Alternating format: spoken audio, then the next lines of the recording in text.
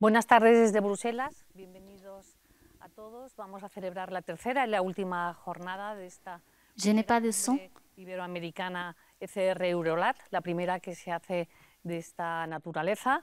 Estamos ahora mismo en el último tema, que es el que nos va a cerrar estas tres jornadas consecutivas. Good afternoon to everyone. Today is the closing journey of this three-day summit, and we're going to talk about narco states, mafia states, and how drug trafficking has been pervading all these governments through the means of 21st century socialism and the so-called Bolivarism movement.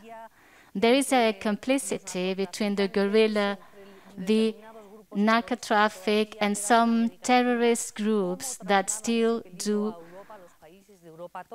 persist in Latin America. We are going to go through all these issues.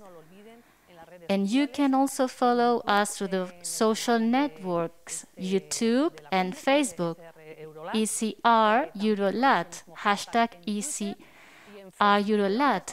Facebook and Twitter are also available. And before that, let's just start.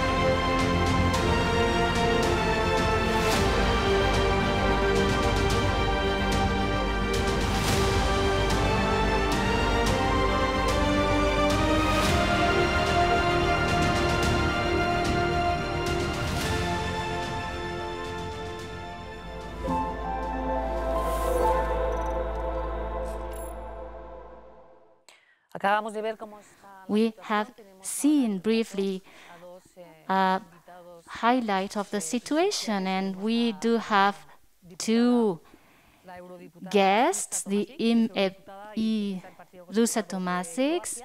She has a very long and vast experience in narco-traffic. She was telling us before how she had been fighting many forces of the narco-traffic, and she was successful in imprisoning them, some of them. Thank you very much for your presence here. Also, thank you to Herman Terch, the person to whom we need to be thankful for, because he is the creator of this summit. Thank you very much for your presence. Good afternoon. We have a historian and a researcher in the United States that knows Cuba very, very well. Mike Gonzalez. Very welcome, Mike, to our session. We want to listen to you closely and your contributions on this analysis that you've been showing us and going through. You're comparing basically the social unrest from Chile and the explosion together with Colombia and the movement of Black Lives Matter. I'd like you to elaborate on that and find all the common threads. Good afternoon, everyone, from this part of the former Spanish Empire. Good afternoon. Did you hear my question? Yes, sure. I heard it. So go ahead. Go ahead. We're listening. Thank you very much for this question. We all know that Hugo Chavez, since the beginning, wanted to use the cocaine from FARC in order to flood the United States with this cocaine and destabilize this way the country. But the Trump administration decided the following: to support Maduro's government, the one that wanted the continuation of Chavez, and back in October 2019, he threatened to create a tornado of the Bolivarian movement. Sebastián Piñera, a minister who's conservative and supports the United States policies, decided to bring up the prices of the public transport, and that triggered a great chaos. Nobody wanted to pay the new price of the public transport. There were demonstrations all over the country. 78 metro stations were burned or damaged, and this was organized through social media. The same situation happens in Ecuador in that very same month with a leftist government, but once in power, he transformed his policies, and in that very same year, 2019, decides to stop subsidizing oil. And the country blows up in unrest, and they need to change the capital even from Quito to Guayaquil. And the third country we're talking about is Colombia, and the event that triggered the situation. And in Colombia, of course, is headquarters for FARC. The government, conservative as well, went through a fiscal reform and faced the very same chaos in the country.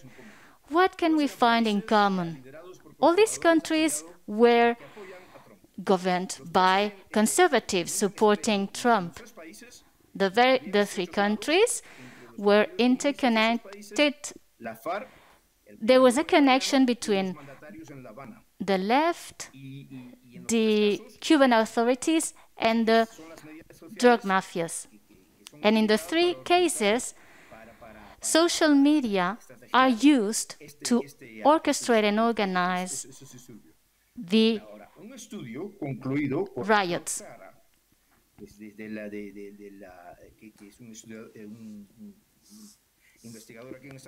There is a researcher in the United States who finds out the following. From the almost 5 million tweets that triggered the fire, like the fire in Chile and Colombia, those tweets were started in Caracas and the Havana. Another finding is that 0.5% of these Twitter accounts create almost 30% of the riots. So this is really chilling to see the very same pattern repeated. The tragic death of George Floyd in May last year catalyzed also these riots in the United States. These people wanted to transform society. I talked to this researcher, and he told me that the Defense Department is not allowed to investigate the connections between Caracas and Black Lives Matter. But now I've written a book on that. It's going to be released in September. But we do know that one of the founders of Black Lives Matter is closely connected to Maduro. Back in 2015, she writes a manifesto praising him because direct democracy is what she defends, and she criticizes harshly the opposition. and calls them white settlers. And they deserve what they gave. So we need to ask ourselves about this pattern and all these connections, this model of riots, FARC, Venezuela, Cuba.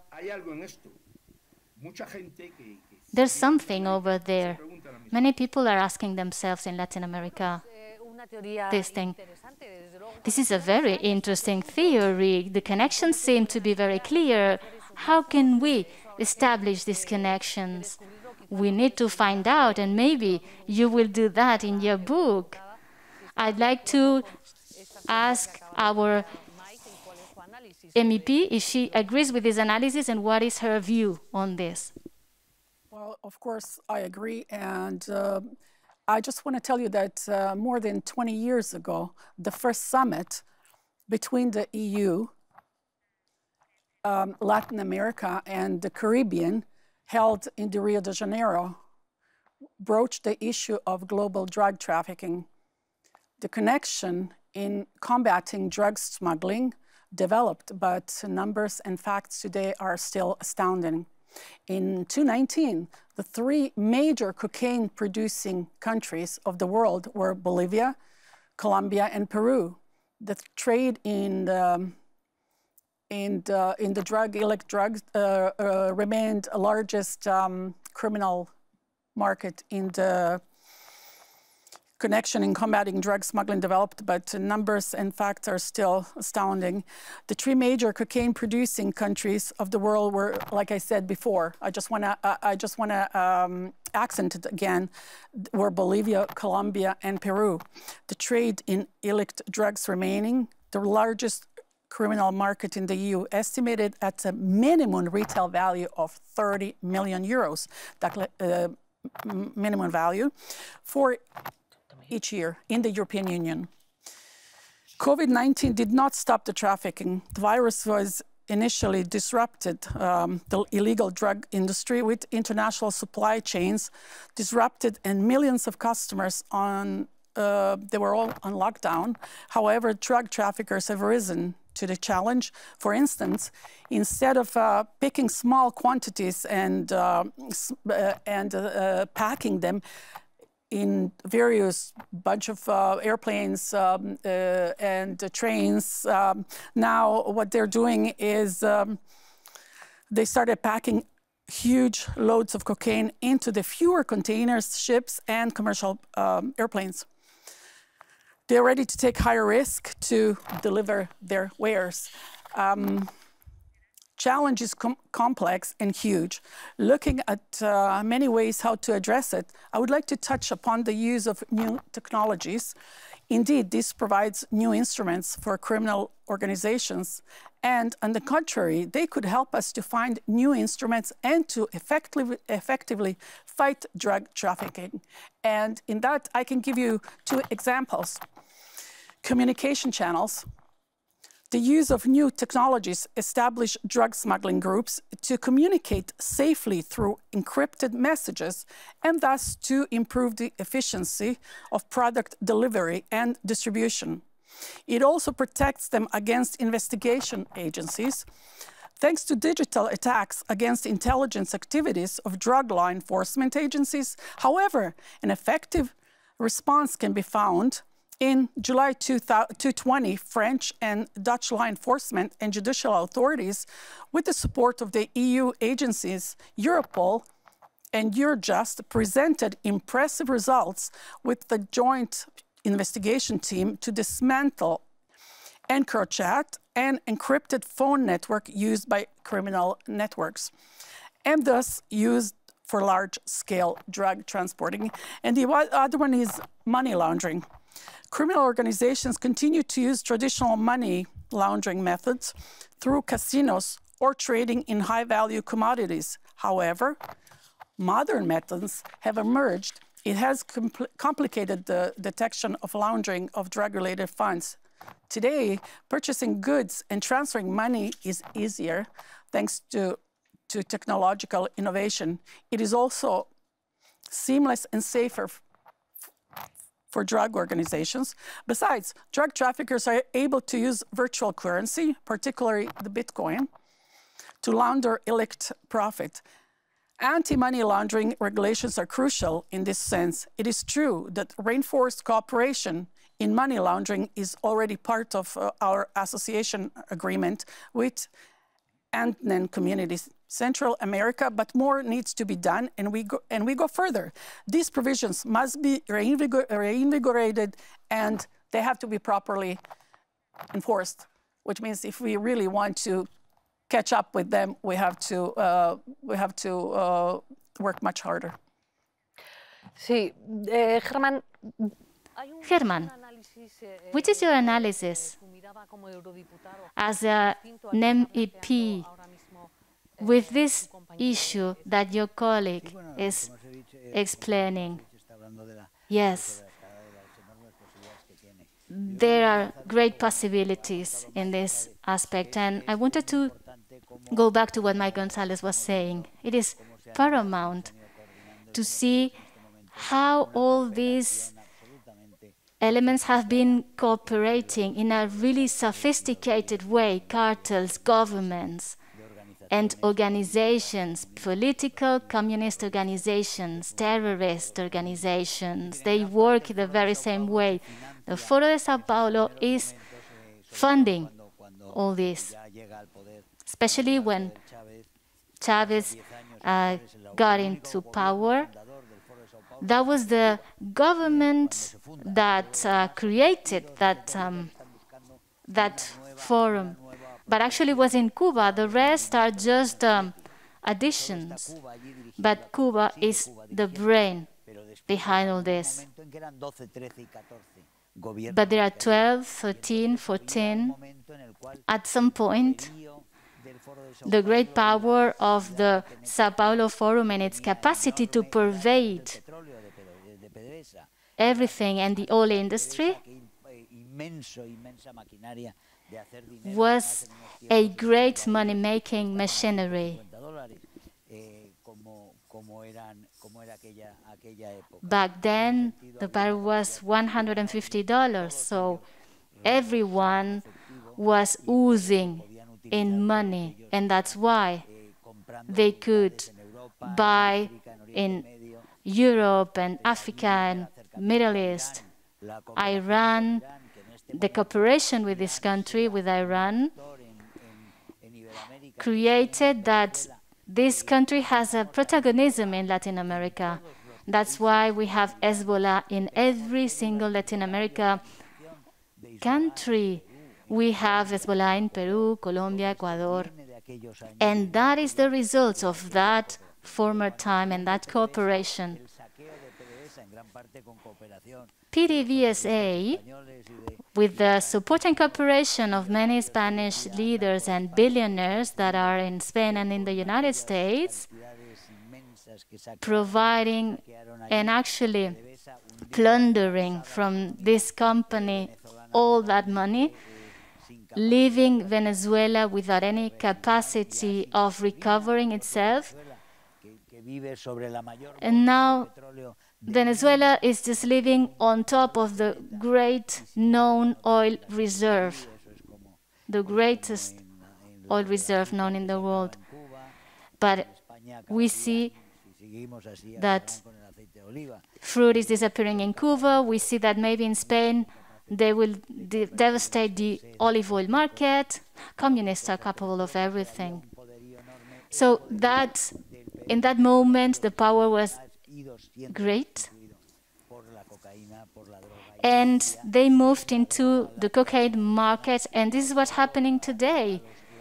Cocaine nourishes not only the mafias, but also the state of Caracas and Havana, because that is the former place where drug trafficking started.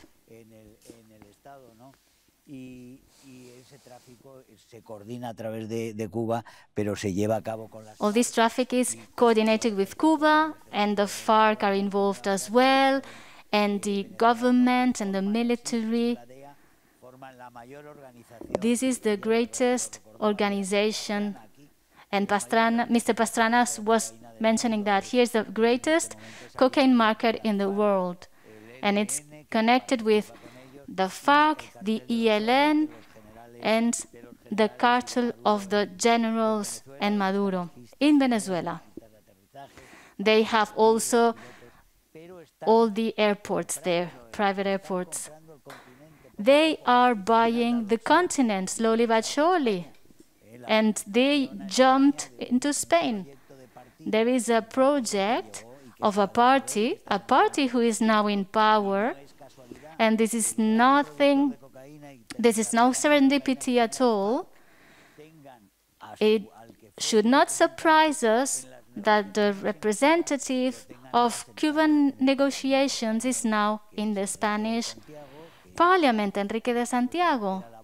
This person was supposed to be a lawyer, the lawyer of the FARC back then in those negotiations. So, this man was on the side of Maduro, like Monedero as well, like Iglesias as well, and Cerro as well, who's connected to Castillo. Sorry. And he's connected to Castillo in Peru, and so many other things. Mike, how is it possible for us to be talking about this, about Cuba, after all these many years? Cuba as a ground zero of this extensive drug trafficking network. It is the brain behind all this, and it just controls the strings. It's true what Germán was saying before, oil and PDVSA, totally bankrupt.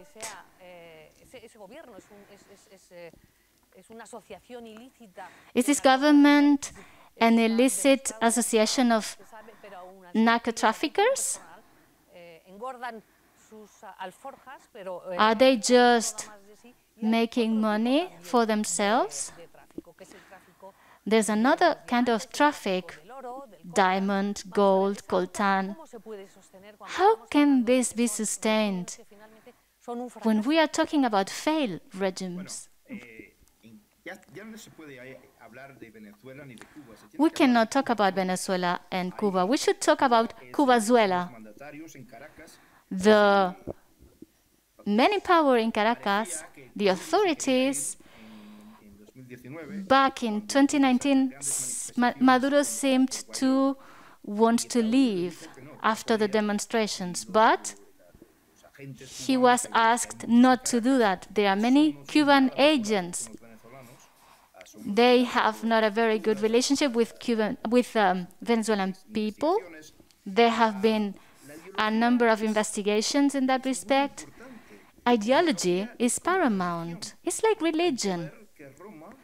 Rome was ruling in Europe for many centuries. Its influence was great. And Cuba is the Rome of Marxism in this hemisphere, and it still is.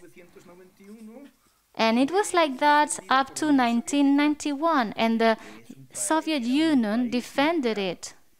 And this is a nuclear force. No one wanted to go back to the Cuban crisis of the 1963. So, what was done is to control Havana and then found somebody else, another pimp, so to say, in Venezuela. When Chavez appeared, but all these leaders, Maduro, Morales, Correa, back to the day, Lula da Silva, all of them believe in Marxism. The very same way Philip II believed in Christianity and the Catholic Church. And so they obey the orders of Havana. Yes, but why do they obey? Which is the explanation for this? As I said, it's ideology. Ideology replaced religion. They are Marxists. They do believe what they say. Sorry, but I'm going to interrupt you. Ideology is well valued in the stock market. What is more important, ideology or money? Because it's the leaders that are wealthy, but not their countries. So ideology shouldn't be an excuse to create this kind of mafias.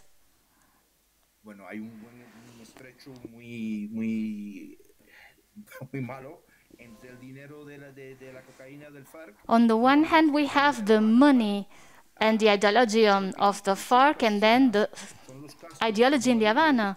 So we have Maduro, Castillo, Morales. All these people have been making choices. But let's see, Chavez loved Castro. It was like his ideological father for him. I know someone who talked to Castro, and he said that Chavez was an ignorant person. But Chavez did admire Castro. Why? Because of ideological reasons. Why did he give him money? Because of ideological reasons. I think we need to say goodbye, and we're going to stay here in the studio with our guests, and we're going to welcome other guests. You're very welcome to continue following us with the broadcast. We're going to talk about the phenomenon with Castillo phenomenon in Peru. We're going to see the links with Sendero Luminoso, with the drug trafficking. He says that nothing can be proved, and he's relaxed like a cat upside. And he says that he's committed to fight the narco-traffic. Thank you very much for your presence in here. And we're going to welcome the rest of the panelists. Thank you very much, Mike. Bye-bye. Let's welcome Aldo Mariátegui. He's from Peru, journalist and lawyer. Vladimir Petit, Nitu Perez, journalist, and his wife, a very, very well-known journalist in Venezuela. I hope I'm not forgetting anyone. Are we on air? Fantastic. So we were talking about Peru. Aldo Mariátegui, very welcome. Are you in Madrid? Good afternoon. You're in Puerto Santa Maria and we are in Brussels. We were talking about Peru before.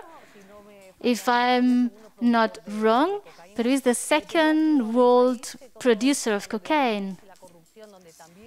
Corruption is also pursuing the country, and bribing, drug trafficking.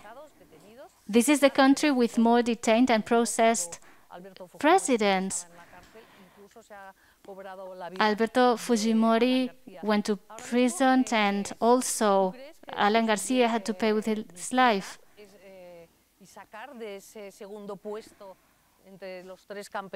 These three champions of Colombia and Bolivia and Peru, can Peru leave narco-traffic behind? We're going to have narco-traffic. Colombia exports cocaine to the USA through Mexico.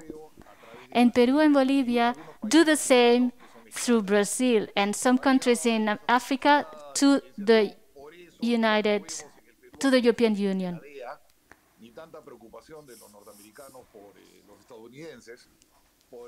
There is not much worry and concern of the US citizens with this narco-traffic, but as long as there is demand, there's going to be drug trafficking. It is easy for those countries to produce the plant, but there have been some trials and they have been growing it in the Amazon. That might make Brazil another world producer. But this is the reason why these countries are the first ones. Indonesia also explored a bit this market, but that's the situation now. We will have to debate a proposition suggested by some North American presidents. For example, let's legalize drug, and this will end the whole thing. Let's just go to Venezuela with our two guests. Venezuela does not produce cocaine, but it has been supporting a regime, the Bolivarian regime, and many of the neighboring countries, and also many countries in Europe, do not dare call it a dictatorship. But you do affirm that this is a narco-state. What is the big picture in Venezuela now? Of course, thank you very much. I'd like to go back to a question, an excellent question you posed before. And I'd like to say that Cuba is not only the logic, it's the new Asian empire. It has a very strong power.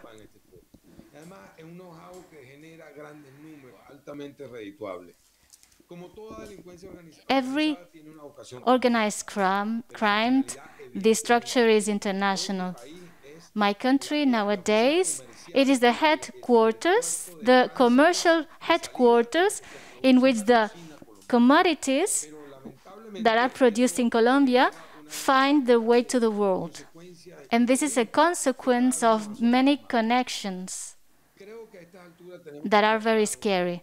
At this stage of the game, we should bear in mind clearly that politics are the means to support and continue this. Power is the ingredient in order to control the things. But they need to be on their own. That's why when they get into the power, they eliminate all the opponents and they try to eliminate all the symbols in order to make sure that there's nothing left after them. In Venezuela, the first thing they did is redo all the system of power to be the kings of the territory.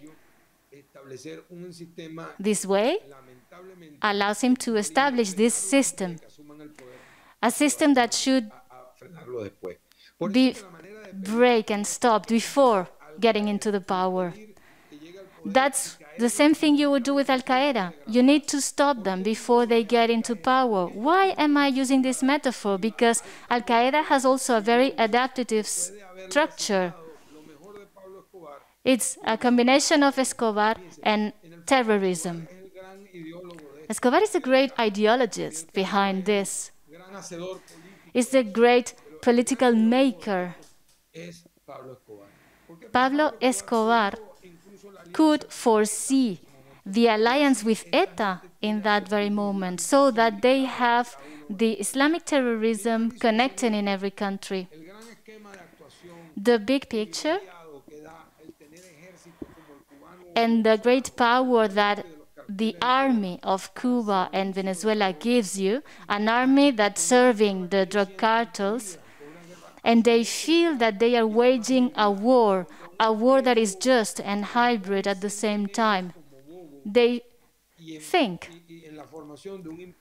that they are creating a new empire, like the Cuban one.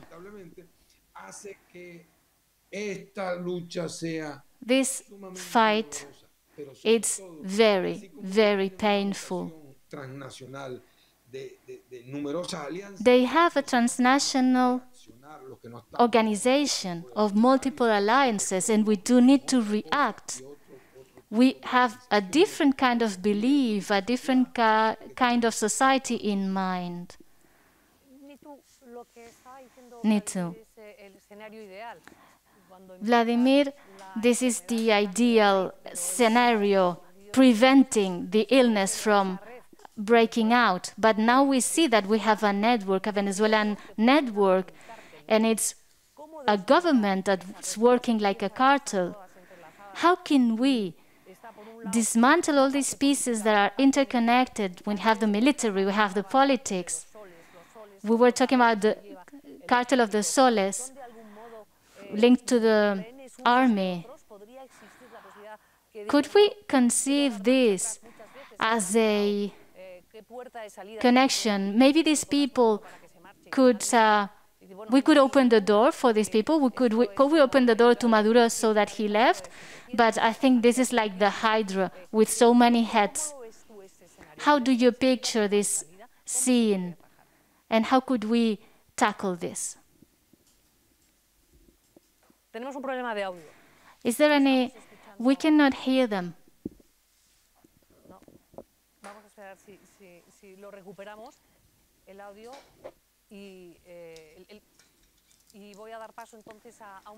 There is a video that we're going to see that's going to show us the big picture of the narco-trafficking and the governments involved. La UIS desarrolla la operación Huracán Verde en la provincia de Esmeraldas, donde logra incautar casi 4 toneladas de cocaína de propiedad de las FARC. En el contexto de esa operación, detectan la entrada de un avión marca Grumman, tipo GLF-2, que aterrizó sin autorización previa en el antiguo aeropuerto Mariscal Sucre de Quito. Increíblemente, el avión permanece 13 días en el hangar presidencial. El avión que utilizaron los narcotraficantes, recuerdo el nombre del piloto, era Miguel Arévalo Kressler, mexicano, era militar, piloto. Él vino con este avión y llegó...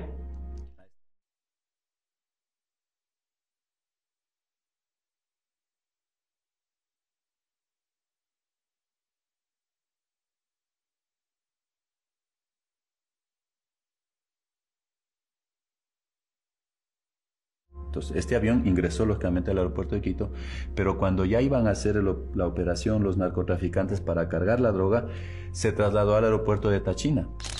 En Esmeralda llegó el avión y la droga ya estaba en camino. Lamentablemente, por la penetración también hacia la Policía Nacional a grupos, pudieron darse cuenta de la operación que estábamos haciendo nosotros, nos tocó adelantar y el avión despegó desde Tachina y fue a México.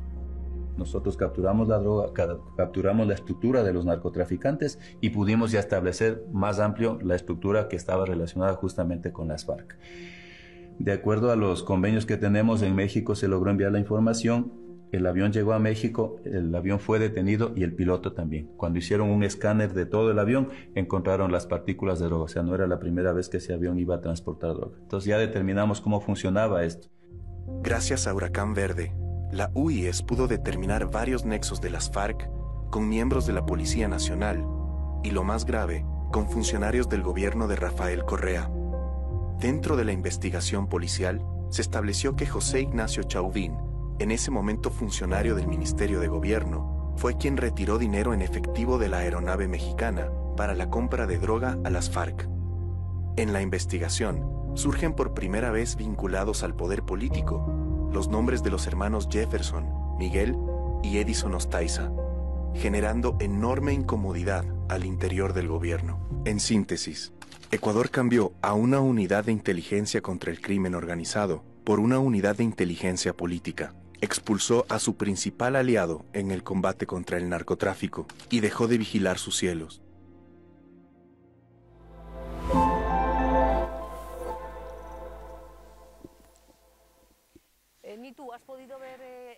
Nitu, could you see the video?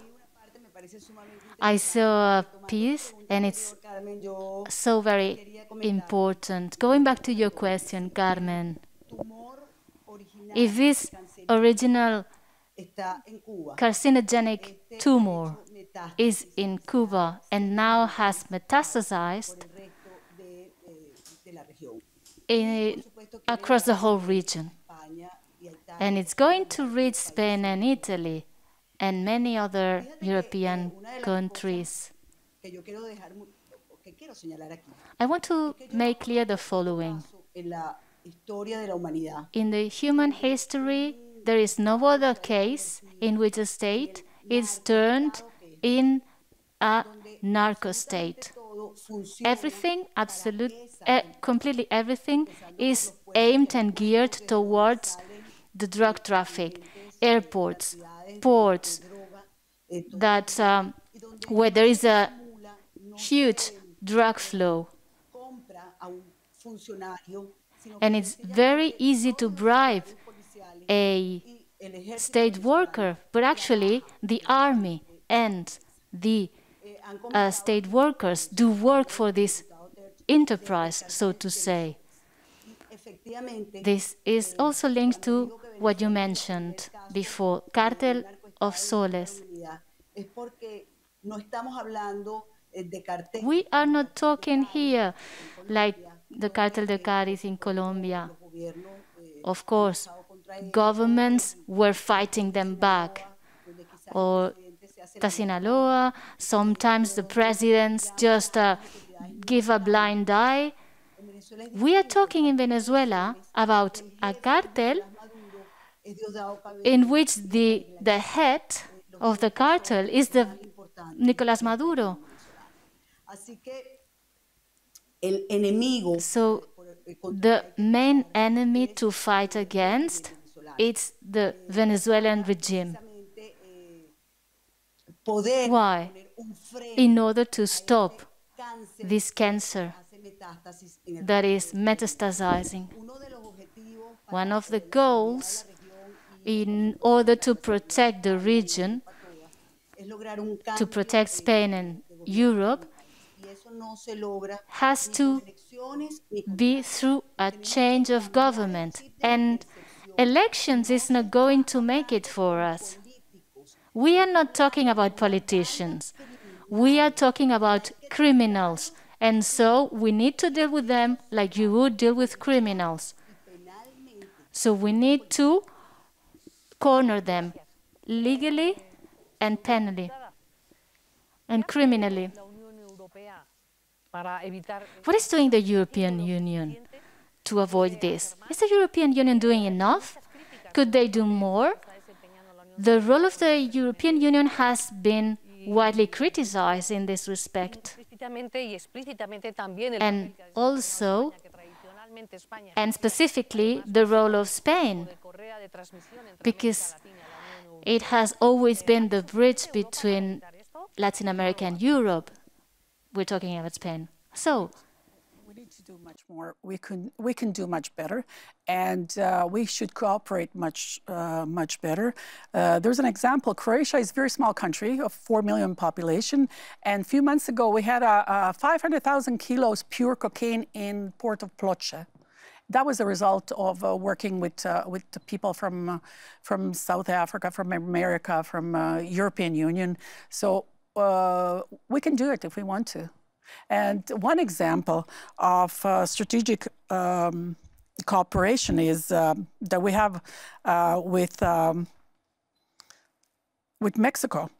The agreement signed in July 2020 will allow the government of Mexico to intelligently combat illicit arms trafficking, which is linked to drug smuggling, and to expand international strategic cooperation regarding drug trafficking, along with other serious crimes such as sexual abuse and exploitation, terrorism, human trafficking, among others.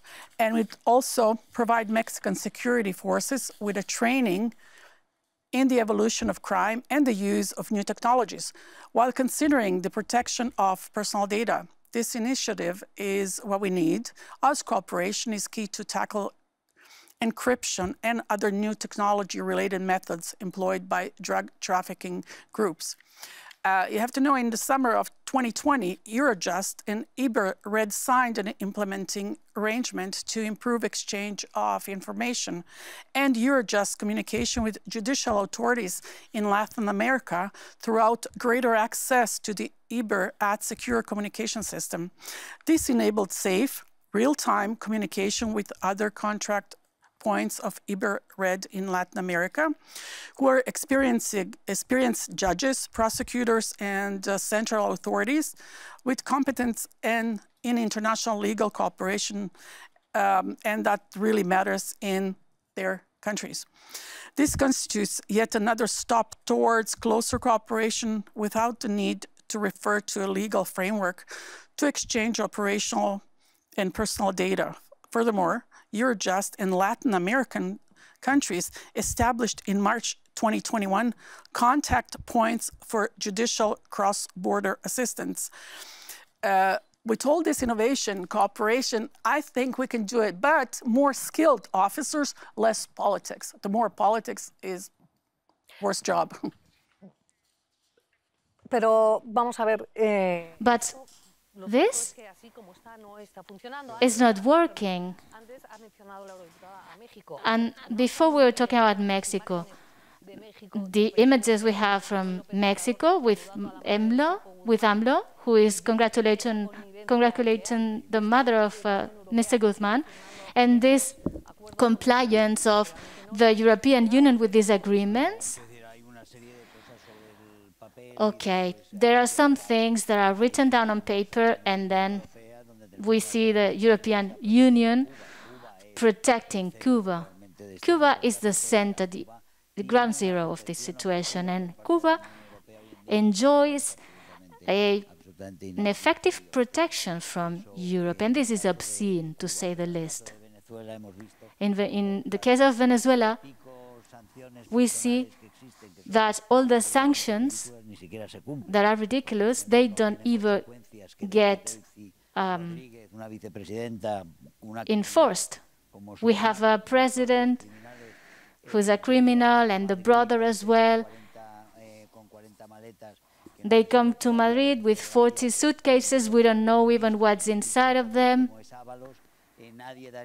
No one gives any explanation whatsoever. There are 8 different versions of the facts. All of them are lies. And apparently, Ábalos is the same one that complies with the money given to an air company. And we see how AMLO goes to different people who are linked to the mafia, to the Chavista mafia. The power of the drug trafficking is so very huge. They already crossed the Atlantic, and they have already a base in Spain. Some communists went to Venezuela, firstly Verstringer. Let's just explain. Jorge Verstringer, he's an ideologist of the multipolar war, and he was in the military academy in Venezuela to talk about the multilateral war, the fourth generation war, the theories of Ilis Ramirez, anti-imperialism and Islamism. He also talked about Hezbollah and Iran with the military presence in those areas, and Russia. How mining is being exploited by Russia, Hezbollah, ELN, even Spanish politicians.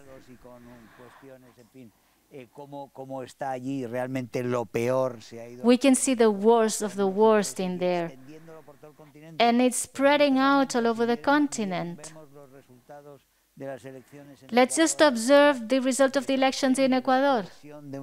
It is surprising, the cohesion of some territories in Ecuador. We can see that some peoples tell you that they are under the influence of the Mexican cartels. So what do they vote? They're going to vote Correa. Why? Why do they vote Correa, the ones that have mayors in the municipalities that are linked to Correa?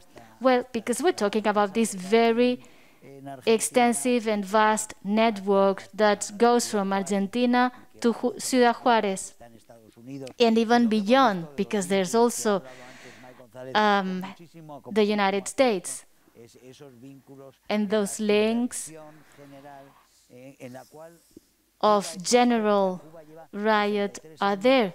Cuba has been surviving for 63 years in an apparently hostile environment, at the same time developing some skills that have been seducing wills or even kidnapping wills.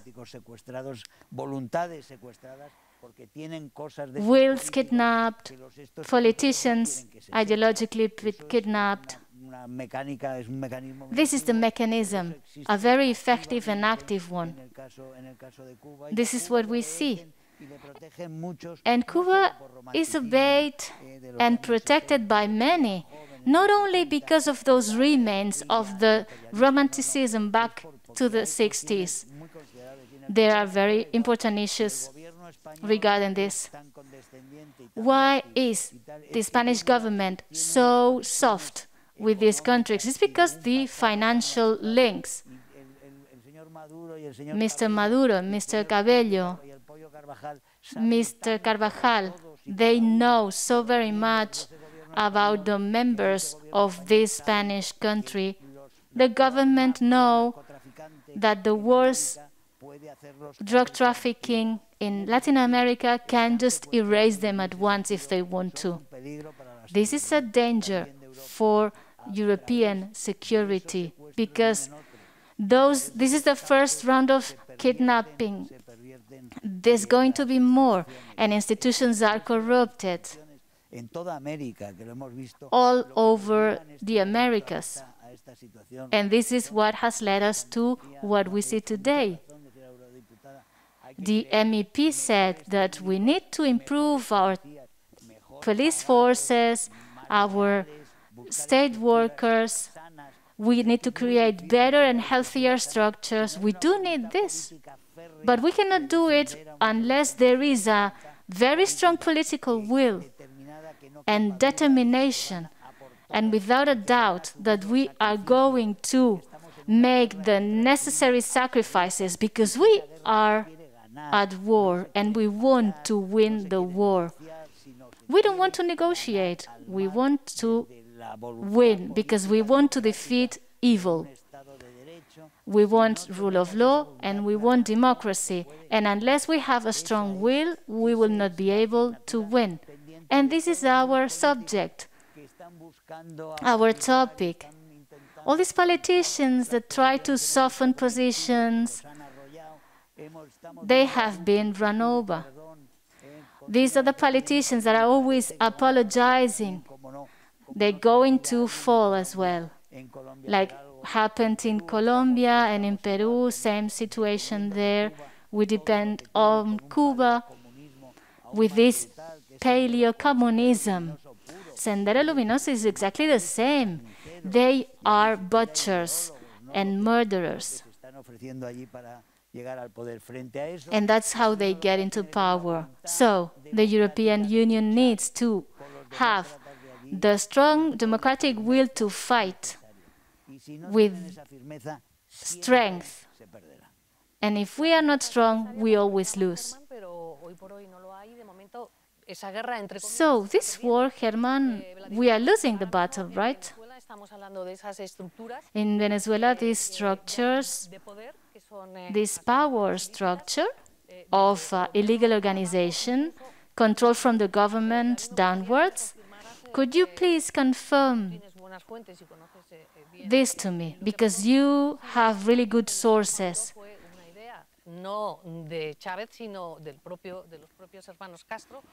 Was this idea from Chavez or from Castro brothers? They decided to put Chavez into power because they could control him.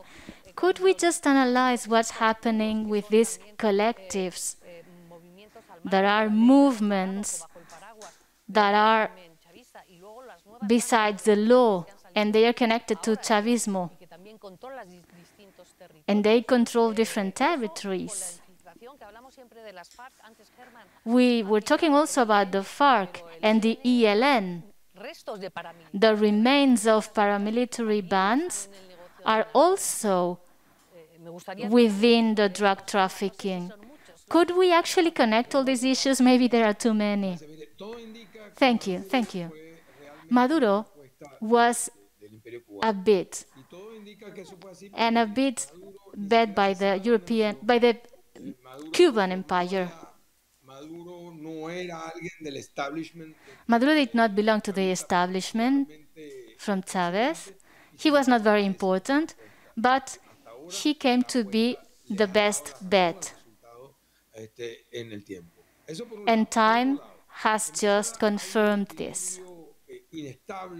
There is a tricky balance between these criminal forces.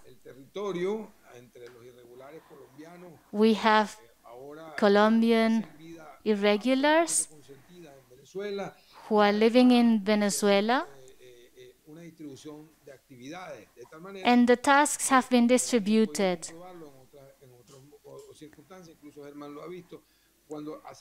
And Herman knows this. If we map the territory, we see the FARC and we see the opposition. We can place the ELN. We can see Islamic terrorism. And we can see this network of money laundering. This activity is the one that produces most financial benefits for Chavez. So Spain and the European Union considered this the crown jewel, and they used this money.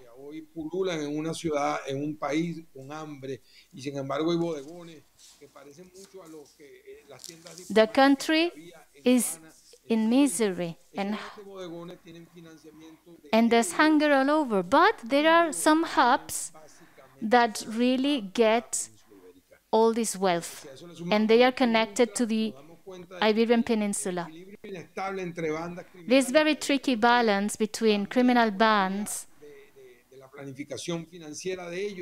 is a result also of this money laundering on the one hand and the planning of the brains that control this. In Venezuela, it's very difficult to leave these groups. The structure is so very similar to Al-Qaeda.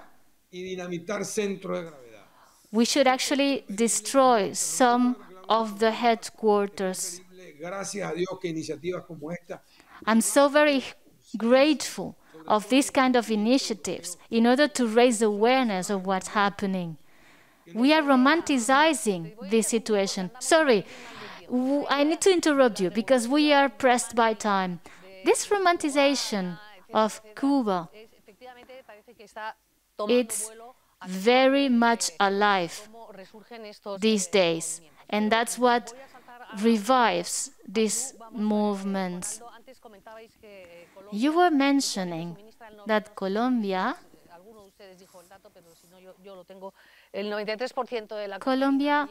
provides with the 93% of the cocaine that is exported to the States. And Peru exports to the neighboring countries and Europe. Let's talk about Bolivia. It is a very interesting phenomenon. Argentina is not a flowing space.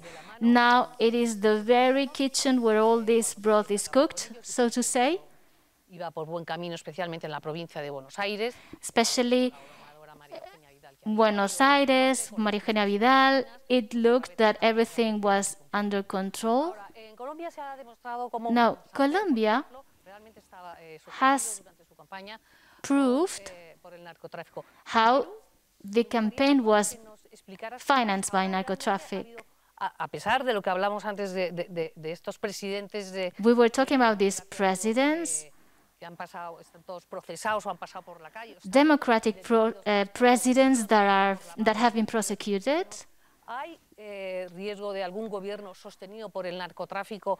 Are we risking to see any government in the hands of the drug mafias? Bacamaro, for example, became famous when he assaulted the residence of the Japanese ambassador. Could we see something similar in Peru? Any Cuban president that has been supported and fed by the drug trafficking? Sorry, I wanted to go back to a context, something we were mentioning before. This is highly suspicious that the countries that belong to the Pacific Alliance, that they have commercial agreements, and others, Chile, Mexico, and Peru, specifically this, and adding Colombia, are under this storm. And these groups are belonging to Mercosur. There's nothing casual here. There's nothing random here. There's something behind that smells fishy. You were saying that there were no parallels with Venezuela, but I wouldn't say the same, because in the 80s we were seeing a narco state. Montesinos is something else. He had his moment and had to negotiate. Let's go back to Operation Siberia operation with the Russian mafias connected to the FARC as well. That had to do with Montesinos' fall from power. There were also exchanges with the Vatican. I don't remember the name of this man, but he was a narco-trafficker. Vaticano was a person who I interviewed in Castro prison. Exactly. That's exactly where we close the circle, right, of what we were talking about. There are some shades, some different shades. I'd like you to tell us the very last, the freshest news after the elections. This is what I'd like to know. But we're going to do this very quickly. We're going to satisfy Herman's curiosity to be updated with an electoral analysis. It's highly complex because we are 50-50. 17 million votes, and there is an unusual situation. There are revisions because we have detected so many irregularities, and nothing is random here. There are very, very strange things happening. This is formal.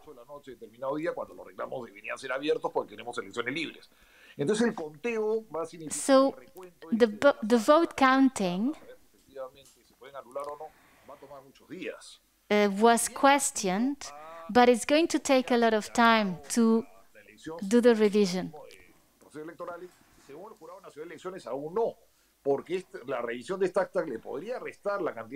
This revision could actually change the result and maybe turn around the winner and make a Fujimori the president. But we need to go through this to go through a proper calculation. The election has been very strange. We had Jordi Lescano, then Fujimori was fourth. Very, very weird dynamics. That's what I was going to tell you. Peru is always surprising. According to the last calculation, that also Castillo also questioned, he would be the winner, right? And 8,000 votes would be the difference, but I totally agree with you. There are candidates winning that no one seems to have voted, and so the least bad have won, so to say. If Kafka were Peruvian, that's what we had, because that's the kind of world we live in, Kafkian. It's absolutely astonishing. It's outworldly. We have congressmen like Bermejo, and he's been prosecuted. He doesn't have a technical team. He's disastrous. 1 million of Venezuelan refugees here, and they vote for Castillo. What can I tell you? We just got the message, totally.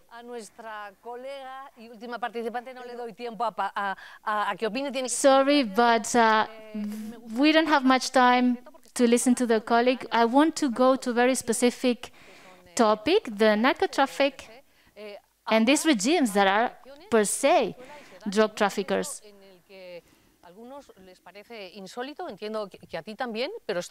Does this seem to you outworldly?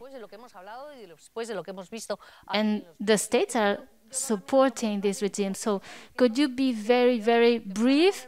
Because I think they're going to shut me up. I totally understand. And I understand Herman's curiosity with Peru. I said this at the beginning. We are talking about a criminal complex. That's why we need the criminal court to deal with it. That's why I think that today's meeting is paramount. We need to make pressure internationally to fight them and prosecute them with all the legal mechanisms at our disposal. There are very well respected societies and people in Latin America. We need to reactivate Palermo.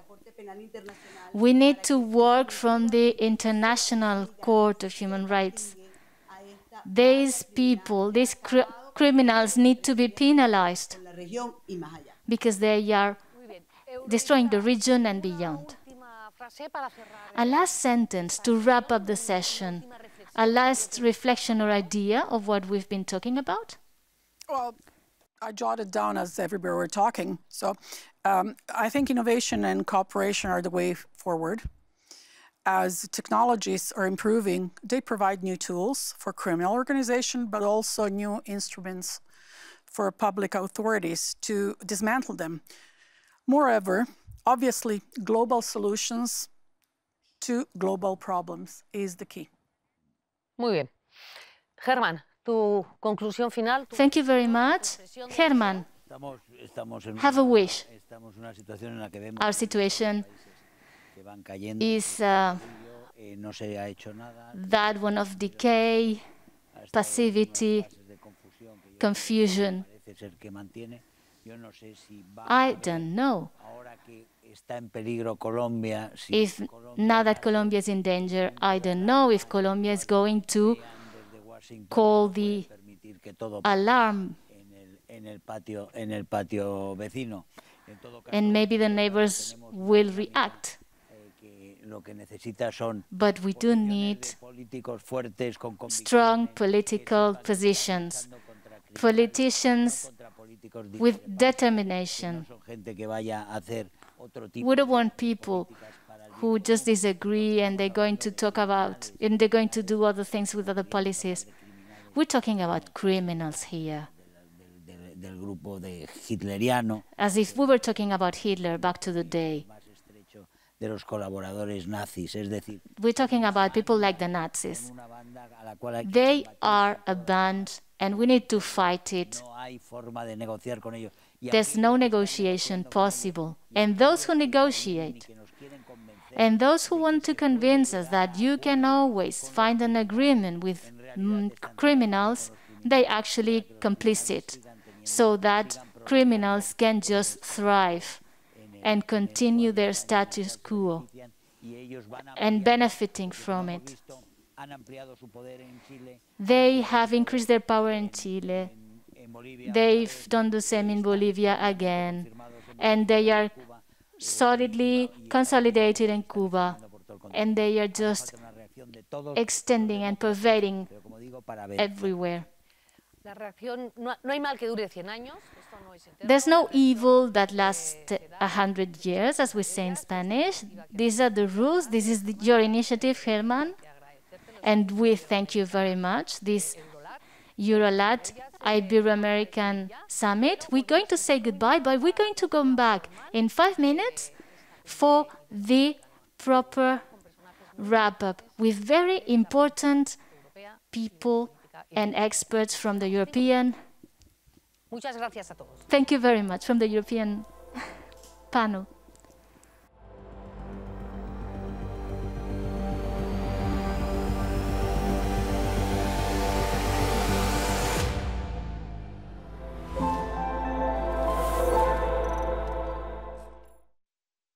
The ECR Group is the voice of Eurorealism, the sensible middle way between ever more Europe and no Europe, with respect for the sovereignty of Europe's national democracies, with less bureaucracy, more fiscal responsibility, and equality for all member states.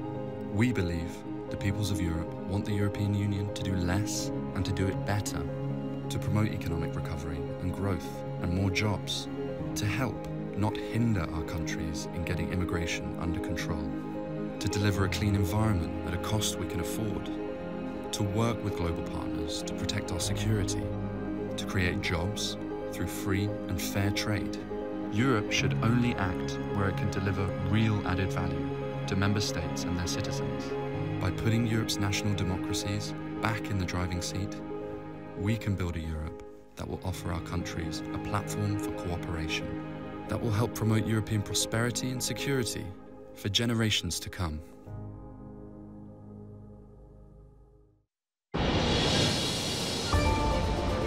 Sin fe, no habría Europa.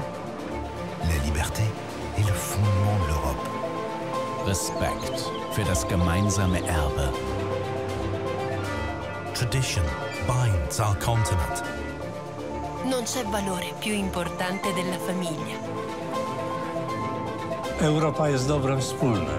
Różnimy się, ale powinno nas łączyć wspólne dziedzictwo. Powróćmy do Unii Europejskiej, która z tego dziedzictwa wyrasta i która szanuje narodowe tożsamości. Only the European Union without arrogance, based on solidarity and mutual respect for its member states, can regain the support of the European nations. We can do it together.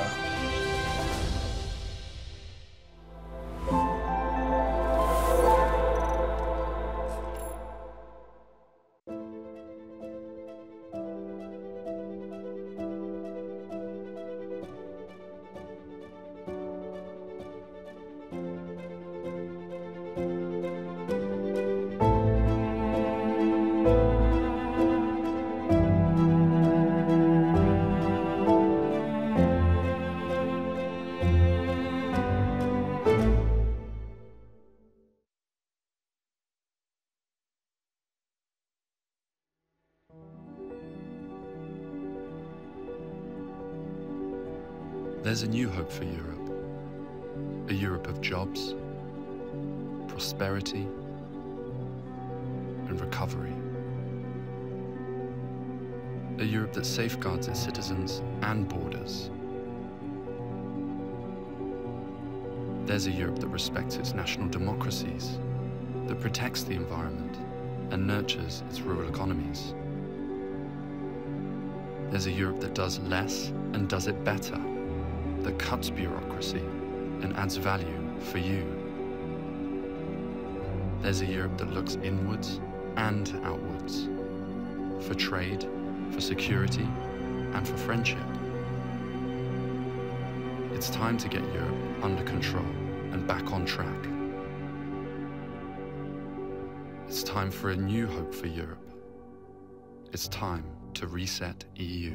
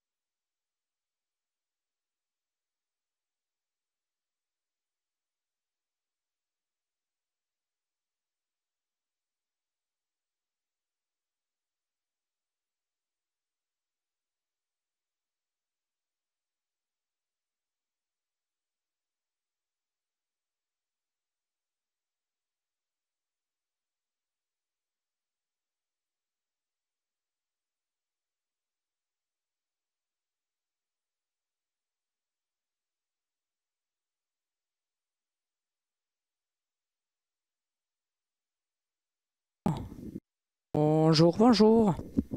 Vous m'entendez? Oui, c'est ça, justement. Ouais.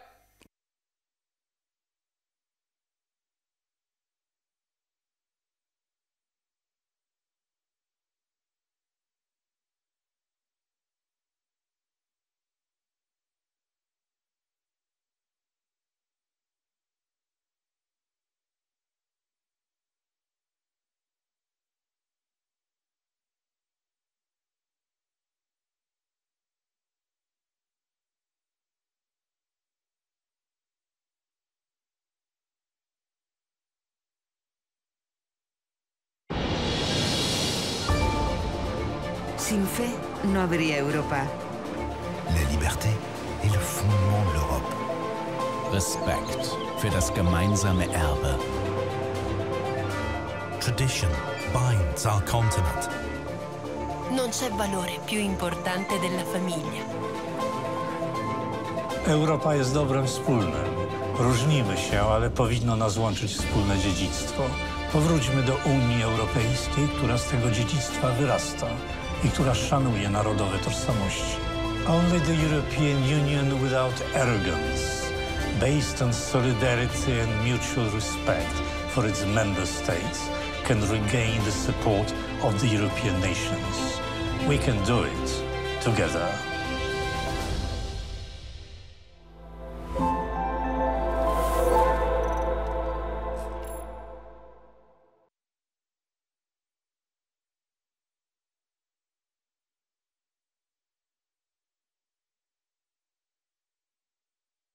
The ECR Group is the voice of Eurorealism, the sensible middle way between ever more Europe and no Europe, with respect for the sovereignty of Europe's national democracies, with less bureaucracy, more fiscal responsibility, and equality for all member states.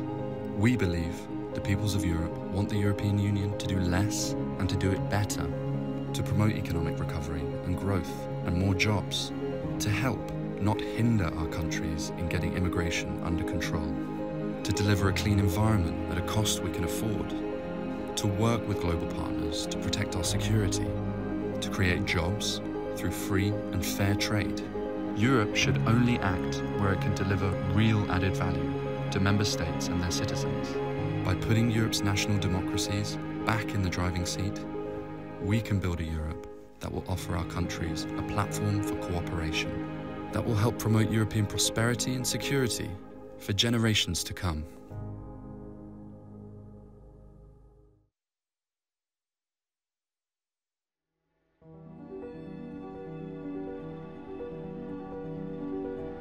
There's a new hope for Europe, a Europe of jobs, prosperity, and recovery. A Europe that safeguards its citizens and borders. There's a Europe that respects its national democracies, that protects the environment and nurtures its rural economies. There's a Europe that does less and does it better, that cuts bureaucracy and adds value for you. There's a Europe that looks inwards and outwards, for trade, for security, and for friendship. It's time to get Europe under control and back on track. It's time for a new hope for Europe. It's time to reset EU.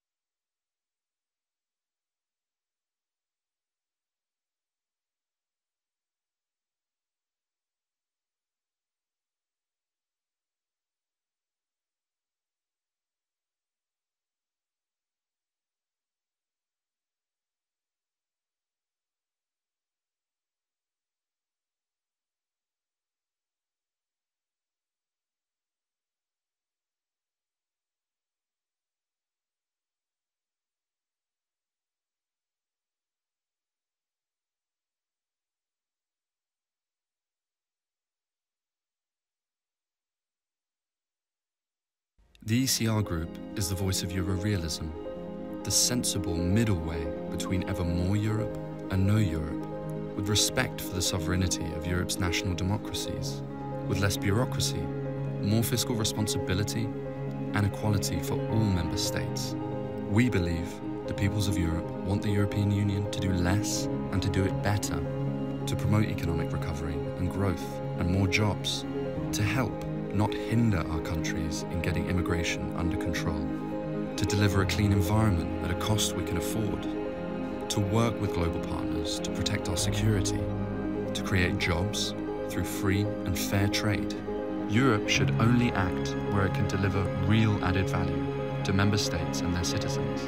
By putting Europe's national democracies back in the driving seat, we can build a Europe that will offer our countries a platform for cooperation, that will help promote European prosperity and security for generations to come.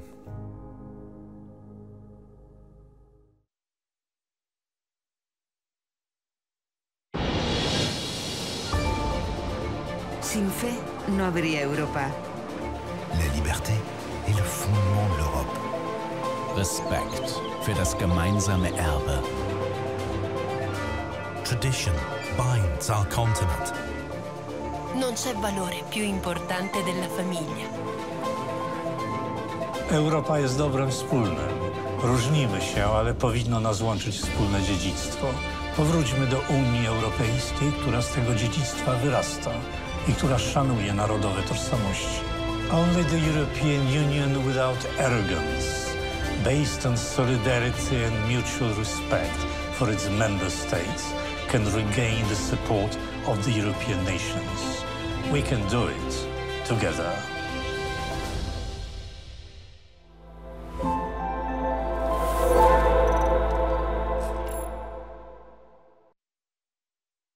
Dadle mucha publicidad, que sigo, voy a la despedida. Hasta luego.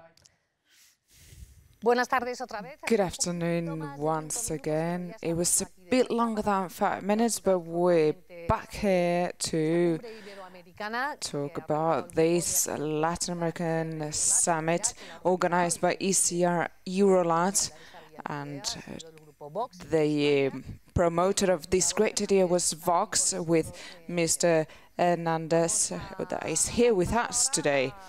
We will have now a questions round, or more than questions, reflections about the scope of this summit and the outcomes of this summit. We will have Maria Corina Machado from Venezuela and also Carlo Fidanza from the Vice President ECR Eurolat, and also Herman, who is the President. Also, we have remotely Carlo. Carlo, good afternoon. Thank you for being here with us. I would like to know your stock stake of this 3-day summit, where we try to tackle the relations between EU and Latin America, how to fight against the drug trafficking and the governments that are part of the drug regime, how to create the guidelines of the free trade agreements, what kind of relations do we have to have, and how to create that bridge and trust between each other to succeed, to have more development, and to have this great Latin American and European community in a development path, and to be successful in this 21st century. Why not? That it seems to be quite complicated with this pandemic that had changed our mindset, our perspectives, our ideologies as well. Some ideologies are coming stronger than ever. So, Carlo, I don't know if you are listening to us, and yeah, if so, you can take the floor now. I think there's some technical issues. Then we will give the floor directly to Maria Corina Machado from Caracas. Good afternoon, Maria. Thank you very much for being here with us. She is the president of Vente Venezuela. Maria Corina Machado is a splendid woman, fighter, and she's been struggling physically, mentally from the beginning, and she's been very coherent from the onset, and she's one of the opponents to Venezuela, and she is the target because she says there's no space for dialogue for people as Nicolas Maduro. What do you have to say when you've been targeted as you have been? Well, first of all, I would like to thank you for this unique chance of being here, and my beloved friend, Mr. Herman. Firstly, we have to reflect if we need a real new stage on these relations EU-Latin America. And if so, what are the aims, what are the enemies we're facing? And this is something that has changed from the last 20 years, or even 5 years ago. The events in Latin America and changing rapidly, and we've been destroying the democracy, and the roots of this process are even clearer. So that's why I think that it is important from the Democrats of Western Europe to call everything crystal clear. There is a global process against our ideologies, our peace, the family, justice, undoubtedly. And they're trying to decrease and destroy the liberal democracy. And that's something that's happening as well, and it's affecting Venezuela directly, but all of us as well, all the Western democracies. And in this context, I have to mention some of the failures that have happened. Firstly, to believe that this is a problem of authoritarian politicians, and it's not true. We are facing criminals that have been using ideological image from the Foro of Sao Paulo and Puebla as well, but they have the support of a geopolitical operation from Russia, China, Turkey, and of course Cuba. I have to mention as well, within these relations between EU and Latin America, the sadness that we see from Spain, that culture has been the bridge and the channel of Latin America and EU, and is nowadays under this new political power and has become a defensor of these policies. And now we see what's happening in Cuba, Venezuela, in Colombia. But I would like to highlight it as much as possible. In Colombia, we are conducting an expansion of the criminality process here. Can you imagine what it will entail to Latin America and to Europe as well? What will happen if criminals take power from the Mediterranean from the Pacific to the Atlantic? More than 12,000 hectares of drug manufacturing in the hands of FARC and other parties. So we have to be very clear here. We wish to have a solution throughout conventional process and through a regular elections. We wish to have a real dialogue so they can resign and give up the power and to have a democratic transition.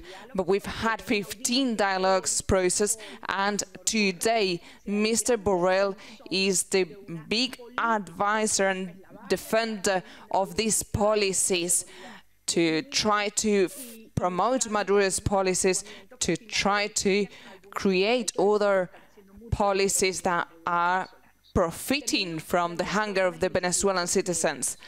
My last remarks are to review our narrative. We have to call everything as it is and not be in the narrative of the regime. We're not giving up. On the contrary, we're standing and we won't fall in new traps, and we will try to make those spaces more comfortable for all of us. Secondly, this initiative, I think, is crucial to create a working group of the true dissidents existent in Cuba, Venezuela, Nicaragua, with the real democrats, both from the Western world and from Europe, that already understand what's happening, and they understand that we have to do something for the future to create this working group. And finally, I would like to ask you, to all of the MEPs and everyone listening to us today, the necessary pressure that we have to do at international level so all crimes are sanctioned We have a huge operation looking for lifting the sanctions, hindering the process before the ICC, and to pressure on the countries where these operations are taking place, so nothing happens to them. Those are the concrete areas where we will need to progress. Thank you very much. We will give the floor now to Carlos Fidanza to see if throughout this summit we have or we have not understood this narrative, because now we love this speech or narrative, but that's the truth in Europe or in some sectors within Europe, and this summit makes everything more clear. And I would like Carlo to give us your review of this summit. Is this the first step? First of all, thank you again, Carmen, and good afternoon to everyone, and a special warm greeting to Maria Corina. I have a bit of a return on the translation of myself, so I asked our operators to take it off. Yeah, please. Okay, let's Nos gusta escucharte por duplicado. We love to listen to you twice, actually. It's difficult for me because I hear my translation. So and I want to really thank again Herman Tersch for having wanted very strongly this intergroup, this working group, this event. Very interesting, 3 days of work, purposes, proposals, and interesting views from many of our friends in Latin America. We created this working group dedicated to Eurolat because we are convinced that Latin America can become prosperous, strong, free, and that it can do so together with Europe in the light of our similarities in language, history, and culture. We firmly believe in the strategic alliance, and we cannot accept that the European institutions are unable to take strong positions against authoritarian regimes. Maria Corina mentioned many of them. We fully agree. We share the battle for freedom in all these countries, and enforcing the network of all the democratic, patriotic, and movements for freedom is our priority in political terms, and this is the real aim for what we established these working groups. So enforce our bilateral relationships, having and being part of a common network of cultural and political forces to fight together for liberty, for freedom, for democracy, for security of our people, and for the future of a hope of these people. I have to say also, as an Italian member of this European Parliament, that naturally, you know, we have millions of Italian origin citizens in Latin America, many of them also in Venezuela, fighting for freedom or being refugees due to the poverty caused by Maduro's regime, and we are at their side. We are fighting at all levels, also in our own country, because you have to know that Italy was the only country that tried to stop the common recognition 2 years ago, maybe 2 years and a half ago, of Juan Guaido as legitimate president of the National Assembly in Venezuela, for example, a very heavy fault of our Italian government, and the same behavior we have in the European institutions, as perfectly Maria has mentioned in her intervention. So we are at your side, and we want to give this strong message to all the friends that are following us in Latin America. You have friends on this side of Atlantic, and we are at your side in your battle for freedom.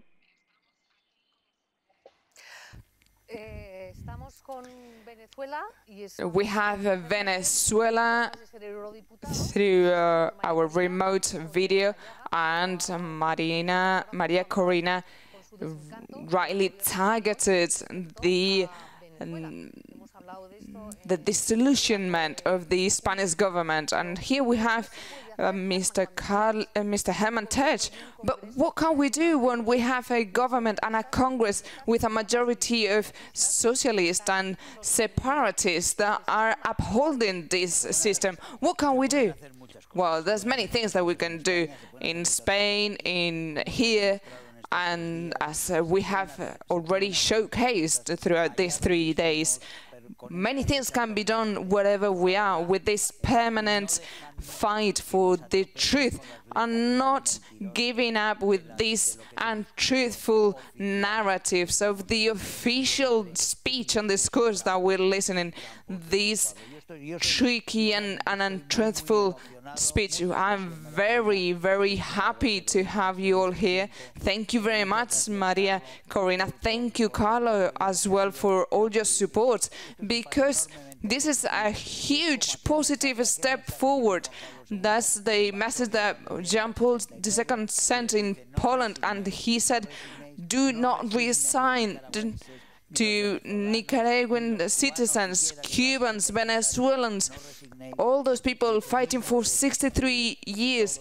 You have the same right to be free as we have, because if you don't resign, the strong people here will be able to make the weakest to lose. And we want the freedom to be a patrimony and a right of all the citizens, both in Latin America and in Europe. And that's the message we wanted to convey, and that's what we're saying here today. Let's move. Let's do what we couldn't do before. Let's speak up. In Spain, we've seen it with Mr. Abascal. We've seen it with Vox that is rising. In Fratelli in Italy as well, we are creating the truth message. We have to speak up clearly. We have to tell the truth. Let's not hide behind the cowardly quotidianity and trying to create pacts with the evil. No, let's look for the best, the freedoms, the rights, the prosperity that comes with freedom and rights and law. The law against the permanent arbitrary of the left. The arbitrary is from the left, and that is what we are looking for, because everyone has to be the same. There must be equality between men and female against the law, against all groups and tribes. The attempts of breaking down the nations, the countries, and to create gaps between people, countries. We want the freedom. We want that message to be conveyed. That's the message from ECR, and from here we'd like to thank all the ECR group for this powerful message that we're sending. And in this last day of the summit, we have to thank as well the two great interventions that we will have in a few minutes. So we're very satisfied. This is a great example of what this parliament can do. This parliament can't be dead. This is the moment to convey this truth, this hope message to everyone, both in Latin America and in Europe. Whoever is fearful, whoever doesn't see the way out, there is hope. If we mobilized and if we keep fighting with bravery, we will have the truth. We cannot fear nothing and no one. If no one fears anyone, it's Maria Corina, and she's been showing it throughout all these years. I will remember a sentence of Mr. Peró. Always we have to quote someone, and he said that the Peronists when they had cats in a bag, it would seem that they were fighting, but no, they were reproducing. So what do we have to do so the opposition can be reproduced and to create a solid bloc and to create that fight against that regime? And another question, so you can respond as you wish. You expressed the opinion of Venezuela with regards to Europe, but what do you have to say about the US? He's handling as well the elections. I would like you to explain this election structure. If nothing has changed, why the elections now will be valid and not those of 1 year ago? Well, I will start with the first question. And nowadays in Venezuela, more than 90% of the population hates the representation of this regime with Maduro and his criminal structure. That is the strength. That is our democracy strength and our willing wish of freedom. And the country has been suffering great deceptions. There's a great part of the population that acknowledged publicly that they lost, and they telling everyone the coexistence with criminal gangs. So how can we adapt and survive? And there will be some actors that will receive some benefits, whereas it's money, positions as civil servants. But it is true that as long as that regime keeps the power, the suffering of the Venezuelans will increase day in, day out. And Venezuela is under a collapse of all the institutions and also under the occupation of more than 60% of criminal gangs with power in the territory, in the economy, in the social aspects. And I'm not talking about any region lost in Venezuela, not here in Caracas. They are attacking the law enforcement. Why? Well, because they've been creating this compound. So there is a sector, for whatever reasons I won't deepen here now, they decided to coexist and they calling for resentment and to accept a vote rigging. It will be a step back and it will be a great sacrifice for them. And with this, I mean that Maduro's regime has been understood as a criminal state and secondly, as an usurpatory regime. If this National Assembly that has been acknowledged and accepted by the international bodies, if they design another body and they call for those elections, if we can call it that way, the mere action of participation is to acknowledge that assembly and to acknowledge Mr. Maduro. So it will be a step back of what we have achieved so far.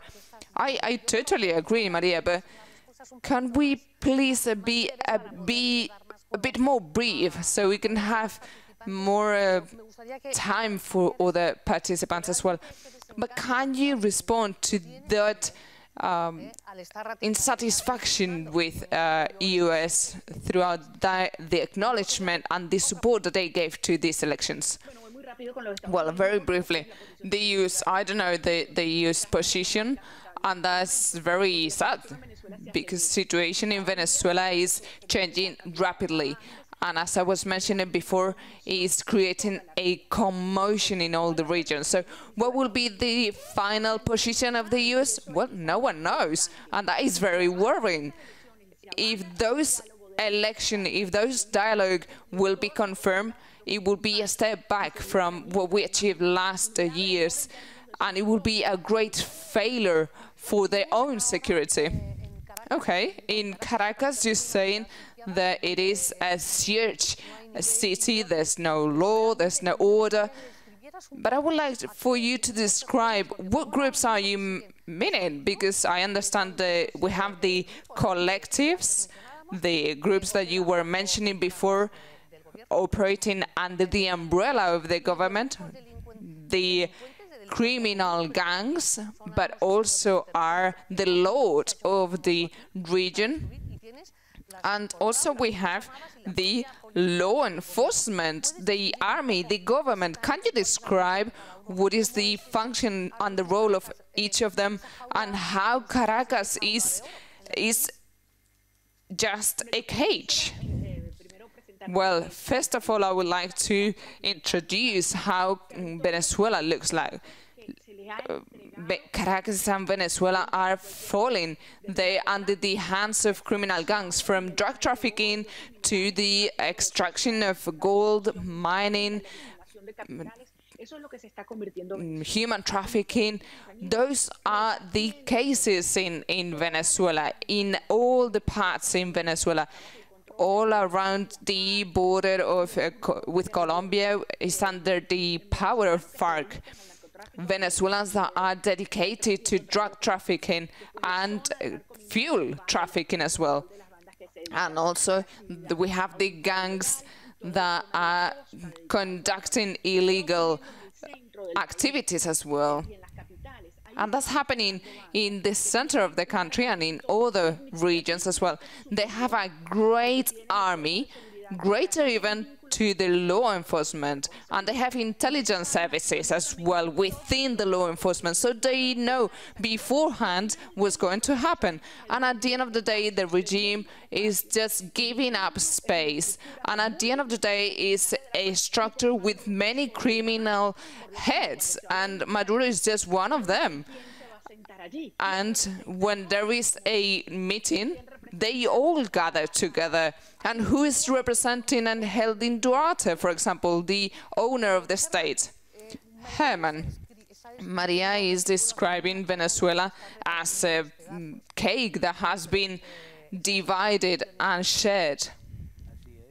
It is true. Undoubtedly, it's something that is happening as well in Spain.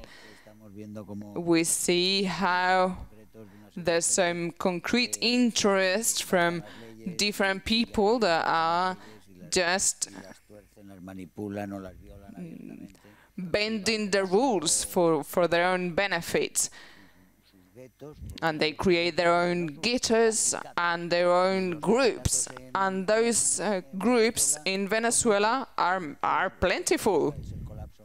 And that creates the collapse of the national state and the whole of the institutions that have been created throughout 3,000 years and have been established for the good and safety of the civilians. And that is the modern state and the democratic state, when we allow for that to get the bad roots and to create that negative selection from the socialist and have that capacity of taking on the worst of the features of the human being and to crush the others, then we create at the end of the day are just criminal environments, which are the one in Venezuela where a human life has no value. Is what we mentioned before, the arbitrary coming from the left. Well, nowadays the arbitrary is just someone is in the street, he or she likes your shoes and he shoots you and he takes your shoes. And that is an arbitrary, there is the common day in Venezuela, as Maria knows about it. It's not a rare case, it's something that could happen anywhere and any time. And that That's why I believe that we have to convey that message. We're talking about criminals, and we cannot negotiate with criminals. We have to put criminals to give up and to give a step back. But if we were able to do it with Suleiman, then we could do it as well, be able to do it here. So no one is sleeping quietly in Miraflores, and no one is quiet and peaceful among the citizens that are unrestful in Nicaragua, in Venezuela. Those criminals have to be fearful, and they should not have safety. And that harassment will provoke them to leave or to find a way out. But as long as they're not fearful, there will be no way out. The Miraflores Palace is the headquarters of the Venezuelan government. What Maduro is, Maria mentioned that if you can't fight your enemy, go with him. It's not her statement, it's not her motto. But Maria Corina was mentioning something extremely interesting, and is to put on the table the lack of impunity. Justice has to be there for all the crimes against humanity in Venezuela. It has to be a real justice, and there cannot be any impunity. How would you guarantee that regime for those criminals, those murderers, those common criminals? How you guarantee that? What's the deadline? What's the prospect? Well, that is a very important topic, Carmen, and is one that is against our position for those who speak about coexistence with criminals and to negotiate the international justice. That is inadmissible. We cannot have peace without justice, and we have crimes against humanity that are still standing. So the country is hoping to recover, and there should be peace for everyone, justice for everyone. And there were some crimes that were disguised as opposition, and it's not true. And that is part of the process that we have ahead, and we will have to look for a new leadership, but we have to guarantee for the truth to come up. Mucha suerte, María Corina, muchas gracias por acompañarnos. Ojalá sea pronto ese escenario el que estás describiendo, y viva Venezuela. Muchas gracias. Ahora vamos a dar paso al presidente de Vox. We're going to present now Santiago Abascal, the president of Vox. Good afternoon, Santiago Abascal. We're in Madrid, I guess. Good afternoon, and thank you very much, Carmen and Germán. It is an honor to share this space with such relevant personalities that belong to the patriotic conservative movement in Europe and Latin America. I was really moved to Corina Machado. It's been a pleasure, an absolute pleasure, to listen to the so very eloquent reflections shared in the summit during the past 3 days. It humbles me to see that initiative put into motion some months ago through the Madrid Forum and the Madrid Chart is now growing, gaining shape, and making stronger the bonds between Europe and Latin America. And this brings hopes to all of us, not only to me and people who are here, but very specifically to thousands of people in Europe and Latin America who for so very many years have felt politically abandoned without a powerful, united and determined voice that defends freedom, democracy and the homeland from the attacks from social communism and globalism in both sides of the Atlantic. So see you all here. This great movement we're forging against the great threats that our nations face makes me feel truly proud. I am sure that many people out there will be very hopeful to listen to us, and also the enemies will pretend not to see us and will ignore us, but they will be taking good note and they will be concerned. Many people feel hopeful seeing us here working together because we've been through too many years of weakness and self-awareness amongst the center and right-wing forces, years of lack of will, lack of political determination, of taking it in the chin, of fake consensus here and there. We are not here for that. We didn't come here to manage somebody else's castle. We didn't come here to inherit a system imposed on us from the left, be it the communists in Latin America or the wealthy progressives we suffer here in Europe.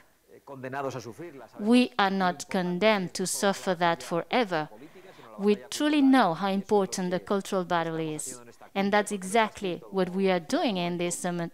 As I was saying, it's not set in stone that our siblings in Latin America must suffer narco-communism for eternity. And it's not set in stone that Europe has to remain suffering, has to remain progressive forevermore. All of us are leaders of political parties and very different movements with different problems and different concerns depending of the country we come from, but we are all united by our thirst for freedom, the love of the homeland, our history and our customs. We are also united to defend democracy and justice. I am totally convinced that these are the very weapons with which we'll wage the war, and we will win the war. This is the very first summit of many more to come, and we will change the direction of Europe. Thank you very much, Santiago. Herman, he was talking about enemies and opponents. Where are they in Latin America and Europe? Well, these are political opponents. We have so very many enemies. They want to destroy our lifestyle, and they want to erase us as a political option and as a lifestyle option as well. They want to erase history. So we have many enemies, and we need to deal with them. We have a Giorgia Meloni from the ECR Europe. We would like to listen to you and your analysis, your wrapping up of this summit, and what do you think that the public and the audience in Latin America and Europe might think? Good afternoon, everyone. I'd like to congratulate the ECR group and every single person that has contributed to the amazing success of this summit, and everyone who has supported this event, Carlo Fidanza and all the other co-presidency members. I'd like to warmly greet Santiago Abascal. He is a referent for all of us. We have dealt with many important issues, and we have brought about many proposals. We want a change in Latin America based in the values of truth, democracy, common identity, as brothers.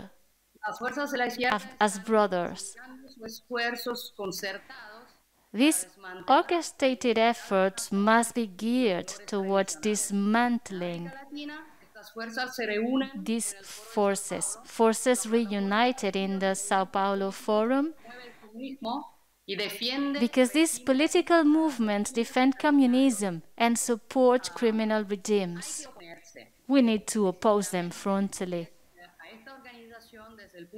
This organization, we need to fight it politically and legally. I fully support, as Santiago Abascal was saying, the Madrid Chart, because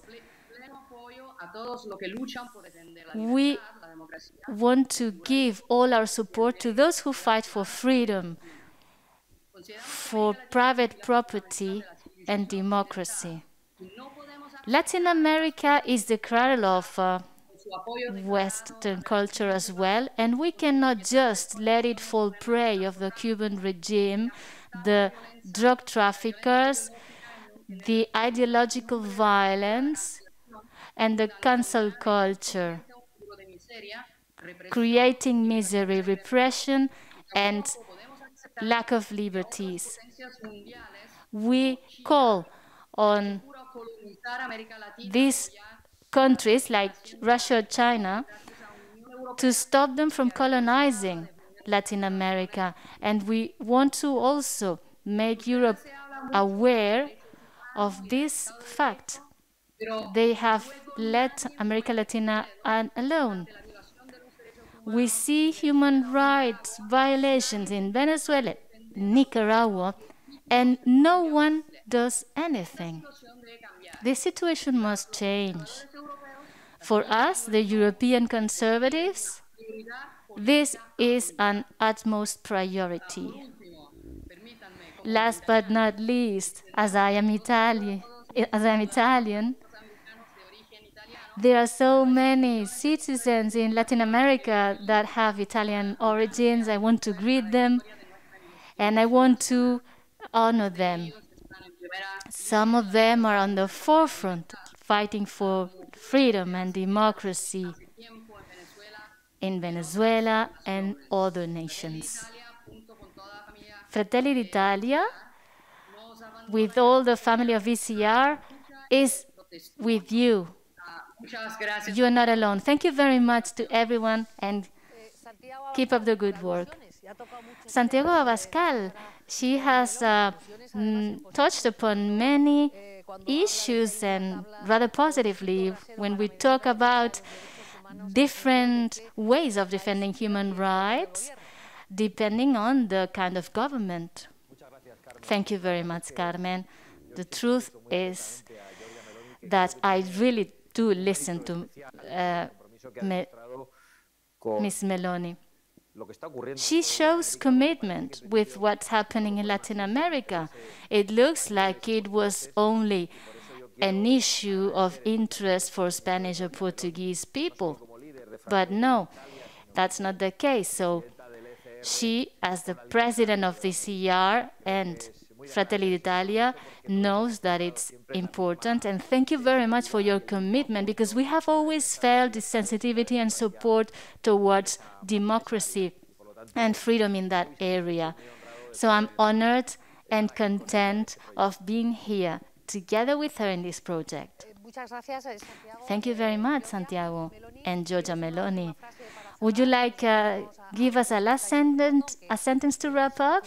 And we can also wave goodbye to those people who follow us remotely, but we feel you very closely, thanks to technology. Thank you very much. Thank you, everyone. A last message, just a sentence?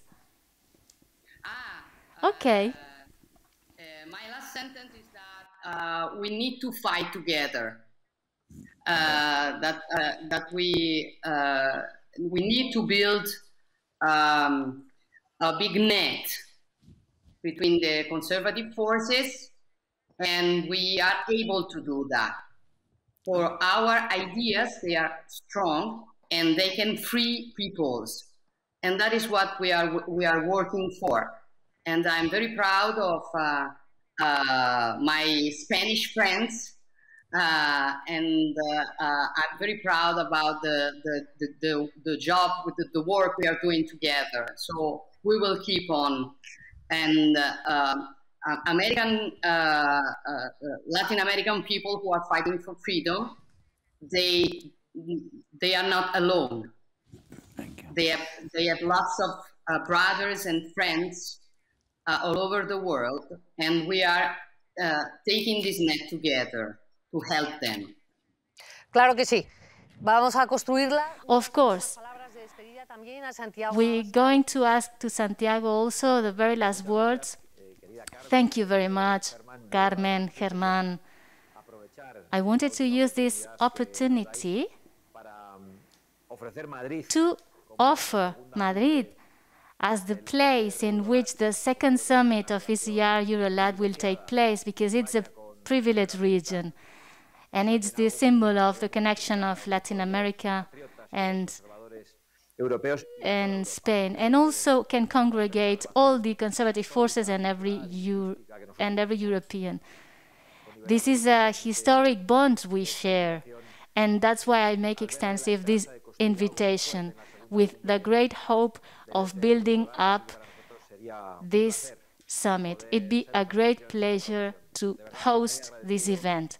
I'm deeply thankful, so a heartfelt thank you to all of you. Thank you very much, Santiago Abascal. So, the icing on the cake for the summit. Thank you very much. I'm so very honored to have Meloni and Abascal here with us. It's just magnificent. This summit has been outstanding.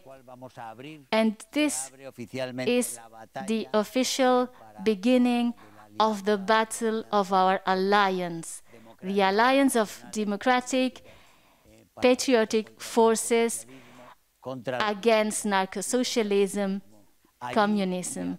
There, here, everywhere. The Madrid Chart, I recommend you to sign it and support it, because that is the starting point, so to say. It is very brief, but this is the blueprint of our battle. And there's so much at stake. The future of our grandchildren is at stake. And we need to protect this great achievement of the Western civilization. We need to save it and rescue it, and long life to it. This is our goal in ECR, and I reiterate my heartfelt thank you for our guests, Meloni and Abascal. So this way we do close this first summit, and we do begin the next session. We will see where will it be hosted. Thank you so very much to all the participants that have been following us in these 3 days, people that have been following us through the social media, and to those people who will be capable of seeing the whole replay of the session through YouTube, Facebook, and everything else. And you will be able to follow up the comments. And see you in Madrid. Thank you very much, and good afternoon.